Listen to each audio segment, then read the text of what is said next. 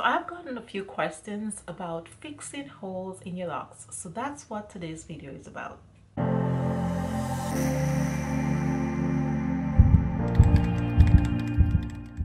What's up guys, welcome back to my channel. In case you're new, I'm Shama from Happy Living Now, where we take on a holistic approach to helping you design a life that you love.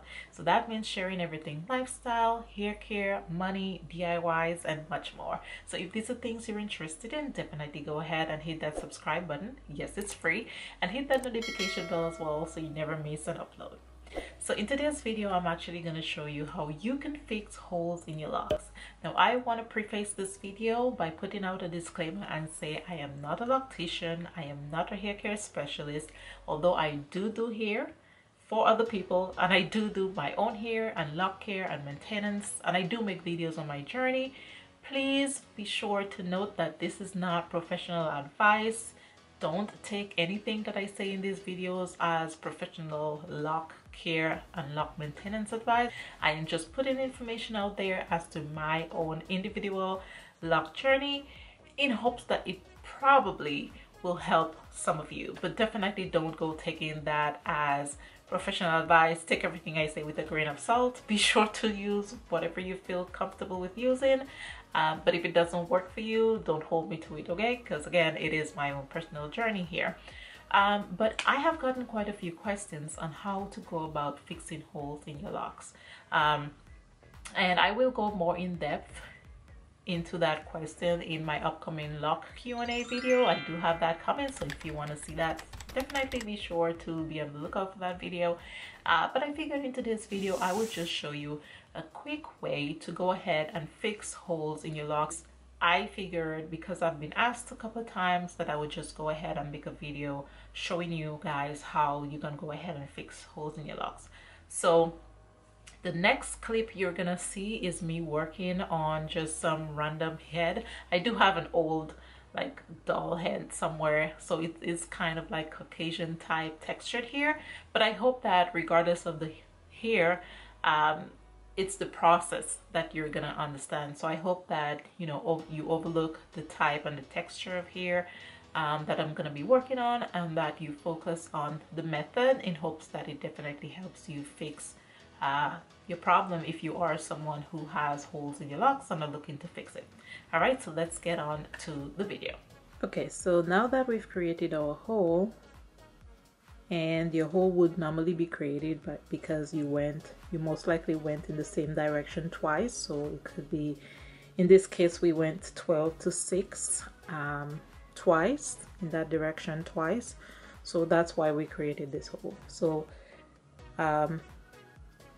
so this is how I would go ahead and fix holes in my locks. Now, I'm not showing you on my hair because I don't currently have holes in my locks. I probably should have thought about doing a video when I first discovered the holes in my locks, but that was a few months ago. I've since fixed them, and currently I do not have any holes in my locks. So because I've gotten a couple questions on it, I figured that I would just go ahead and show you, and it's probably better to show you on another head instead of my own head. So this is the hole, and to fix the hole I'm gonna use a crochet needle, and hopefully that focuses. All right, so it's a regular crochet needle, Susan Bates, and it doesn't really matter the size really, but I'm using a 1.15 mm hook. And so what I would do, I would go through, so you see this is the center of the hole, and let me zoom in really quick.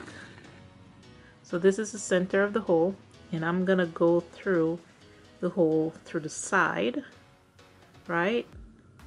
And then I would typically just start crocheting the hair together and twisting it, right?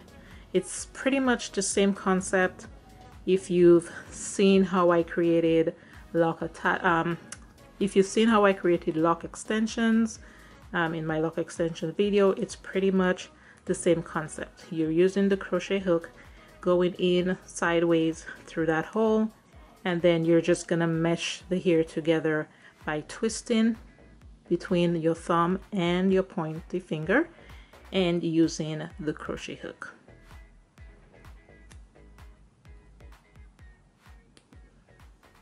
Okay, and as you can see, the hole that was there, it's starting to mesh. As you can see, it used to be wider, it's now starting to mesh. So you would just keep doing that. And so the concept is all about trying to mesh the hair with the other hair strands and close that hole.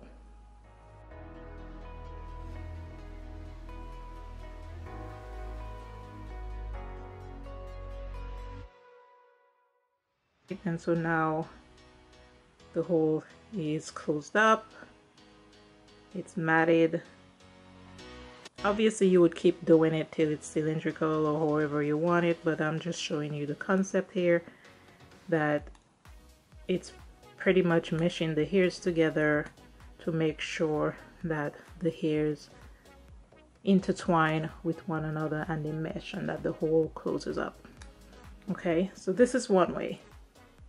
All right, so you can see that that hole has now disappeared. So I'm gonna show you another way. Okay, so as you can see, we have a hole right here. And so the next way that you could fix this is use your interlocking tool, whatever tool you use, or you can use a crochet needle. This was a crochet hook that we used the first time around. You can use a crochet needle like this. So you can use the metal ones, or you can use the plastic ones. This is a plastic crochet needle that I got from Walmart, and I cut it down and opened up the hole somewhat. And this is the metal crochet needle that I used when I was first installing my Locs. So actually we'll use that. Okay, so you see we have our hole right there. Hopefully my hair can go through that needle. So what we're gonna do is we're gonna take our needle and we're gonna go through the hole sideways. So you don't want to go down the center because you're just gonna keep splitting that lock. Okay, so you're gonna take your needle and you're gonna go sideways, okay, like this. So it's pretty much going perpendicular to the hole at a 90-degree angle. And let's see if this is gonna work.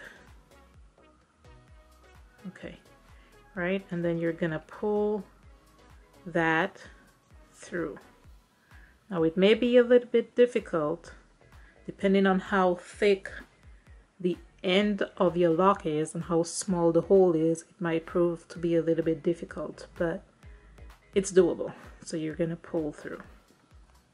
Okay, and as you can see, that hole is now closed. Now of course, depending on how big the hole is, you might have to do it a few times, but in this case the hole was not big at all. So let's try to do it here again in another hole. Okay, so this is the hole. We're gonna take our needle, go through at the perpendicular angle.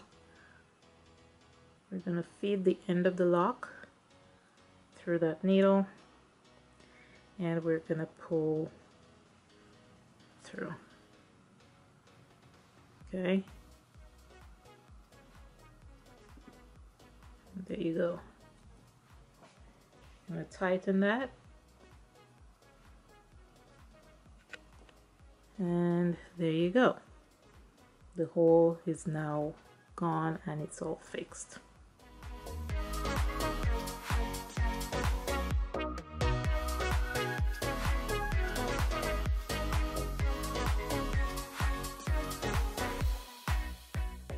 So I hope this video was helpful to you. If it was and you enjoyed the content of this video, definitely go ahead and give me a thumbs up. Definitely go ahead and subscribe as well if you haven't already. and hit the notification bell as well so you never miss another upload. And if you have any questions, comments, or video requests, drop them down in the comment section below as well. Leave your suggestions as to other content you'd like to see on this channel. I look forward to reading your comments. And again, thank you so much for watching. Stay blessed, and I will see you guys next time.